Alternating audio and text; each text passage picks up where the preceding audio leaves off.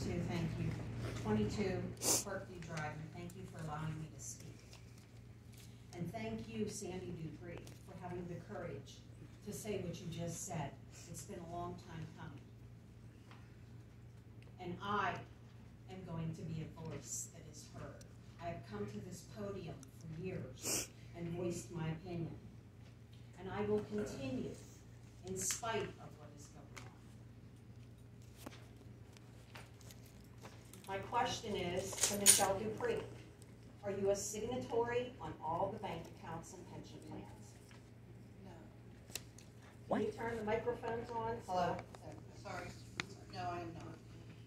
And has anyone given you a reason why? No, I came here at 5 o'clock today to meet with a bank, but it was much like the executive session. I was here by myself. Nobody came. Any of you have anything to say for yourself about that? You didn't know that there was going to be a bank officer here? No, really? Interesting. You didn't know there was an executive session scheduled at 5 o'clock at the last meeting? It was on the agenda. You didn't get an agenda? But I watched all of you walk in here at 5:30, 25 till 6. That never happens. It's very apparent that this board is trying to stop an elected official from doing her job. Very apparent. And the $64,000 question is why? Why? Mrs. Dupree, you're a reasonable person, but it appears we are not dealing with reasonable people here. Nobody here wants to fess up to the childish, immature behavior that is being put forth by our board members. You were elected to serve this community as well, and I don't know how your inactions or actions are serving this community. And yes, you can look down at your papers and doodle and pretend like I'm not here, but I am. And I'm looking at you, and so is a lot of other people. There's a YouTube channel that broadcasts these meetings. Over 3,000 views. People see what is going on. It's only a matter of time until someone gets involved higher up that is going to put a stop to whatever is going on here. I sat on this board, and I know this is not business as usual. I'm going to address a few things that are on the agenda, which are, I don't even know where to start the outrageousness. And yes, you can look at the clock, Mrs. Dare. I will take my time and I will make my public comment. I will be heard. I will not be 83 years old and come up here. I'm tired of the disrespect when I approach this podium. I'm tired of the disrespect to people who come to this podium. We don't even get the courtesy of someone looking at us and addressing us. I want to address item number 4 on the agenda. Approve, deny, keeping trail cams up and functioning on Cardox Road. I've listened to this board talk about the trail cams being put up for overweight trucks and speeding tickets. I would like to know why the state police doesn't use them, if that's how you address that.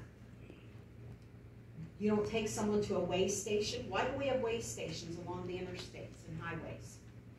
The trail cams are a joke. You can shake your head. They're a joke. Number 6, discuss meeting with First Response Medical Services. How many 911 calls have they answered? Not a one, as Ms. Hollingsworth will tell you. Not a one. And that's what you want to replace, our first-rate, top-notch EMS service with someone who doesn't, what municipality do they serve? They don't serve any municipality. They're standby for football games. That's what they want to give us. That's what they want to bring in here. And they tell us we can't afford $30,000 a year to give to them. Well, I have paperwork here that, as a matter of fact, most of these were signed by you, Mr. Crooney. $31,500 that you signed the invoices. Well, actually, they are retainers from Brabender Cox for October, November, December. $31,500 for retainers for a Republican marketing company. Go to their website. They improve people's image. Really? How's it working for you? Then, let's go to approve, deny, having a workshop. How much money have we spent on EMS workshops in the last 2 years? We paid for a consultant to come to this building and do research. We paid, I believe it's $1,200 or $1,500. He stood at this podium and gave his report. And he told this board that you had one of the best EMS services around, and that what you needed to do was to support them. What did you do? You did nothing. Was it ever in a newsletter to support their fund drive? Was it ever on the website to support their fund drive? Was it ever on an agenda for people to see? By the way, support their fund drive. Nothing.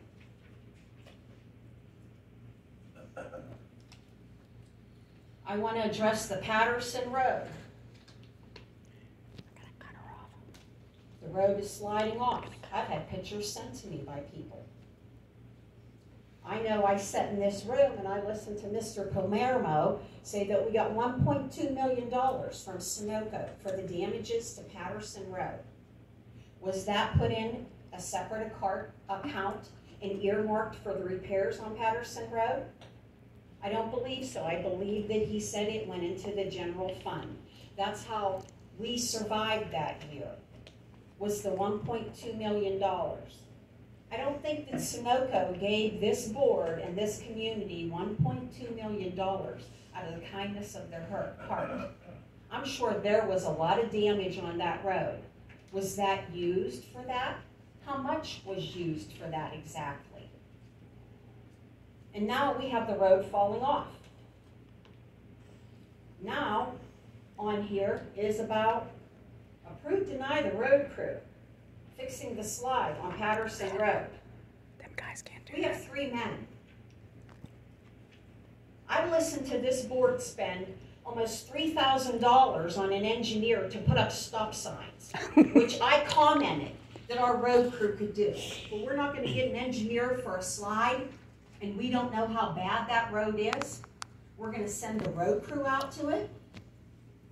I listened to this board approve the engineer go down to Route 837 to look at drainage.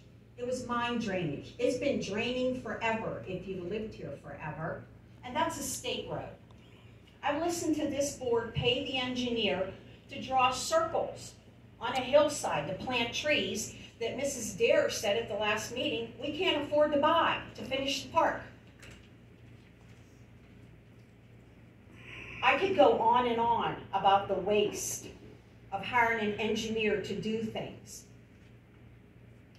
Go out and change the batteries on the trail cams. Didn't we have Jessica Steiner doing that? An engineer. Yeah. Really? I have the invoices. How do you justify what you are spending? You have to justify it. It's our money. Standing here and asking these questions, and they are important questions, because we're about to lose our EMS services because you say you can't afford $30,000. I don't believe that. I don't believe that. There are so many things that I could go on and on about the agenda that have no explanations, defies common sense. It's ludicrous, some of the things that our money has been spent on. And one other thing I want to touch on, the public needs to know. I did get most of my right to know response about the Brabender Cox and the CSI investigations. What I did get was invoices that totaled $31,500 for retainers. What I didn't get is what they performed. That was their retainer. Retainer for what? Also, the CSI bills that I got shows that we, the taxpayers, we hired an investigator to follow a person or persons. And I totaled the mileage up, 892 miles. For what? How can that benefit anybody in this room? And it came to almost $15,000 for that. How do you justify what you are doing with our tax dollars? How do you justify the fact that none of you seem to be concerned with the fact that an elected official is not on as the signatories and cannot see the accounts in which our money is in? Has anybody reached out to you, Ms. Dupree, from this board to help? No. Has any legal reached out to help? No. Anyone affiliated with this board reached out to help you with this? No. She is a signatory. You voted for it at the reorganization meeting. The real question is why? Why are you doing what you're doing or not doing anything? Those are the questions, and many, many more. Thank you. Thank you, Linda.